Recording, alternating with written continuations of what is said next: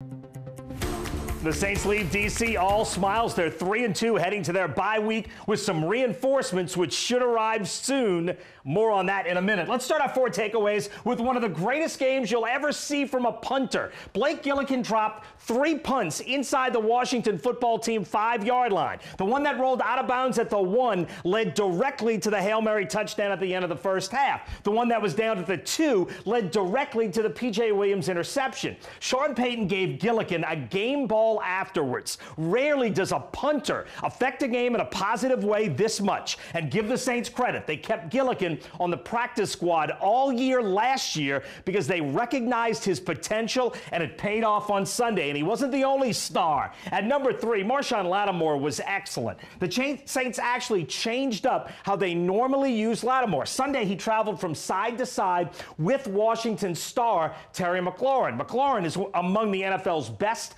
wide receivers coming into this game. He was averaging 9.5 targets, a little better than 6 catches, and 88 yards per game. Against Lattimore, Washington still threw to him often. He got 11 targets, but he only caught 4 passes for 46 yards. And taking McLaurin out of the equation clearly rattled Taylor Heinicke. Heinicke was the NFL's 9th-ranked passer before Sunday. He came off the bench in their opener when Ryan Fitzpatrick went down, and until Sunday, his worst game of the year was against Buffalo. But with Lattimore shutting down McLaurin, Heinicke's quarterback rating was a terrible 47.6. Just by contrast, Jameis Winston was an excellent 108 Sunday. At number 2, I said last week the Giants game wasn't one of Sean Payton's greatest play-calling games ever. I thought this one was a great one. Ron Rivera was asked on his coach's show Saturday what he expects from Sean Payton. He said, "I expect something I haven't planned for."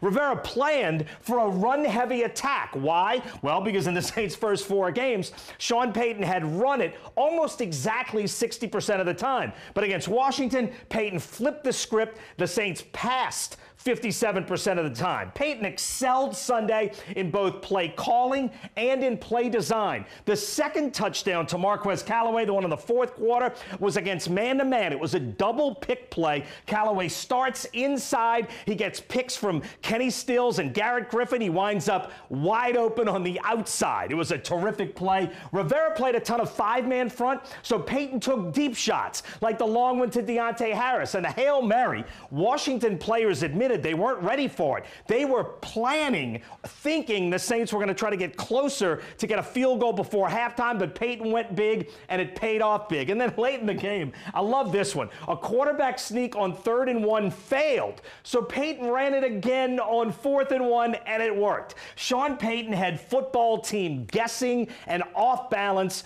all game. And at number 1, I can't get away from this. The Saints are pretty good now, and they will get better. The offense will add Mike Thomas, Traquan Smith, Teron Armstead, and Eric McCoy. Thomas, in particular, will change things. He'll single-handedly take pressure off Alvin Kamara. Then on defense, the pass rush will instantly get better when the Saints add David Onyemata and Marcus Davenport, plus Will Lutz will definitely help across the board, too.